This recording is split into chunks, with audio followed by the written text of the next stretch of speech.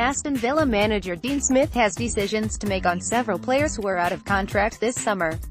And one of those is Ritchie De Laet. The right-back was snubbed by Steve Bruce and sent out on loan to Australia, but Smith could give him a chance. According to the Birmingham Mail, De Laet could be offered a new contract. This still remains a possibility, although an exit looks the most likely. Photo by Jason Heidrich, Icon Sportswire via Getty Images. The Belgian defender impressed in pre-season for Aston Villa, and many fans believed he would be given his chance. But Bruce sent him out on loan to the A-League, where he joined Melbourne City. De Laet has been a revelation down under, scoring 7 goals and even captaining his side. And this has potentially earned him the chance to make the grade at Aston Villa.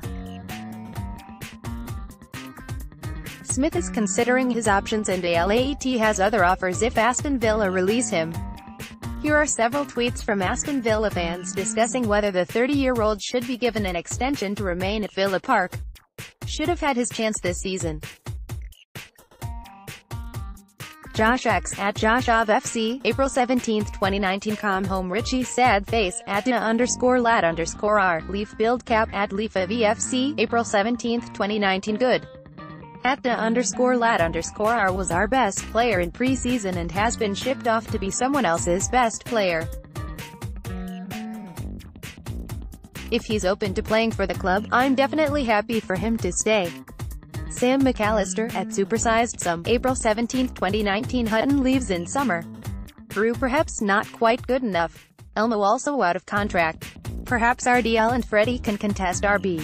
Richard Sutton at RP's Villa, April 18, 2019. I believe he will battle with Gilbert, with Hutton being phased out or kept on with little game time, still reducing age of squad and wage bill. Ogage at OG1968, April 18, 2019. Well, and at @_lad_r beaming face with smiling eyes, he's coming home. Greg Lyon face AVFC Purple Heart Blue Heart at Greg_AVFC 1206B6, April 17, 2019. Let's block ads. Why?